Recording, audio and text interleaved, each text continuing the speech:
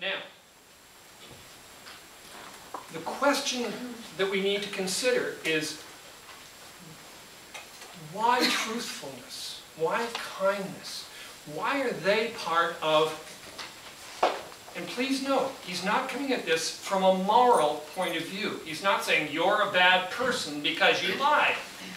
He's saying that somehow, in some way or another, your lies and your unkind speech is contributing to your suffering.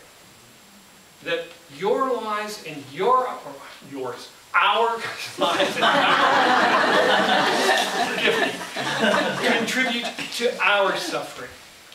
And if you think about it a little bit, and this is why my class is 12 weeks long, but if you think about it and analyze those lies where you catch yourself, where we catch ourselves, they're self-serving.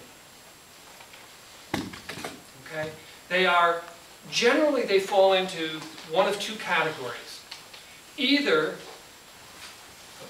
I'm trying to protect myself from something out there that I think will hurt me in some way. And this lie is a protection for me from that which is out there. Have you got your homework done? Almost. By the way, that means no.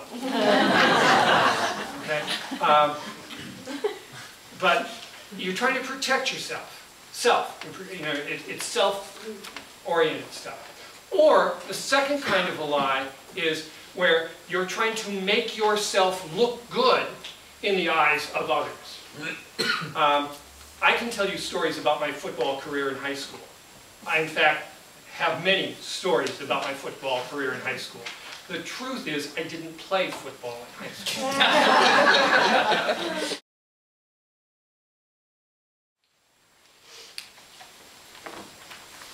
When I meet somebody, and I say, "Hi, my name's Steve Henrikson," and the person shakes my hand and gives me his name. If you were to ask me 3 seconds later what that person's name was, I'd probably forget. Not that I didn't hear it, but that I'm thinking about, did I come across correctly? Is he thinking that I'm, okay? Did I shake hands well like my mother taught me to? I have so many different things going on. Or perhaps I'm shaking hands with you, but looking at a beautiful woman standing next to you and not paying any attention. That there are many different things that go on that keep us from being aware. That so much of the time, like this evening when y'all were coming in, and some of you I know and some of you I don't know and whatever, and I was happy to see old friends and eager to see new people and so on. And I was just a jumble. I was trying really to look over my notes as to what I was going to say. Nothing effective was going on. I'm not sure I remember everybody. I'm sure I don't remember everybody I met. And I know I didn't look over my notes in any effective way, even though my eyes passed over the words, which I wrote yesterday. I wasn't mindful. 15 years ago, it's so great to have it in this room. 15 years ago, I invited a Buddhist monk who had been a Branson parent, interestingly enough. But he was a Buddhist monk, and I said, would you come and talk to the parents? And he said, sure, and he did. And the room was not as full as it is tonight. It was about half full. There were probably, I don't know, 30, 40 people here. He knew nobody. And they all came in and sat down, and I got up, just as Cindy did, and introduced him. And he came out, and he sat in the chair. He had his Buddhist monk robes on. He sat down. I'll recreate this. And he sat down. And he adjusted his robes. And then he took a thermos, tea. I'm going to take a drink. And he took maybe 2 minutes, which is an extraordinarily long time. to sit down and have a drink and get started. It took 2 minutes. It was absolutely silent in the room. And then he said, "Thank you for inviting me this evening, Steve, and thank you all for coming. Would you all introduce yourselves?" And the parents went around, and each one said their names. And then the monk spoke for about 20 minutes. He knew much more than I and spoke much less. He spoke for about 20 minutes. And then he said, "Do you have any questions?" Somebody raised his hand. And he said, "Yes, Fred?" And he answered Fred's question. The next person said, "Yes, Bonnie?" He knew everyone's name. And it was pretty darn impressive. People were like, "Whoa." And I asked him afterward, "How'd you do that? How'd you do that?"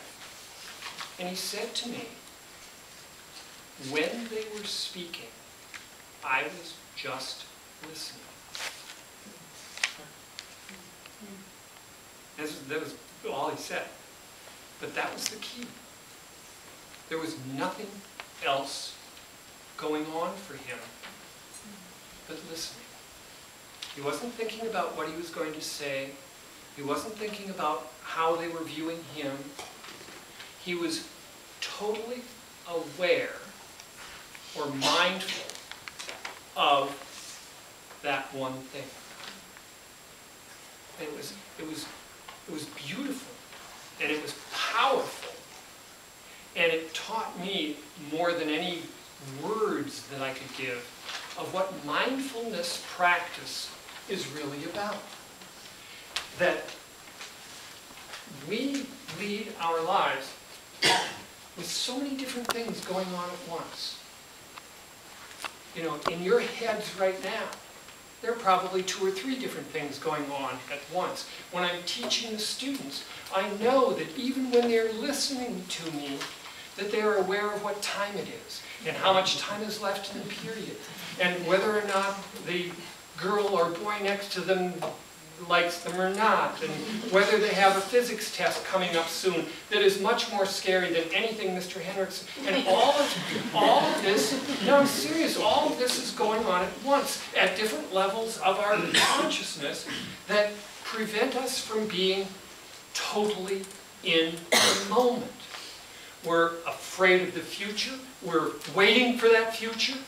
We're dreading, we're not dreading, we are sorry for what happened in the past, or angry for what happened in the past, and all of those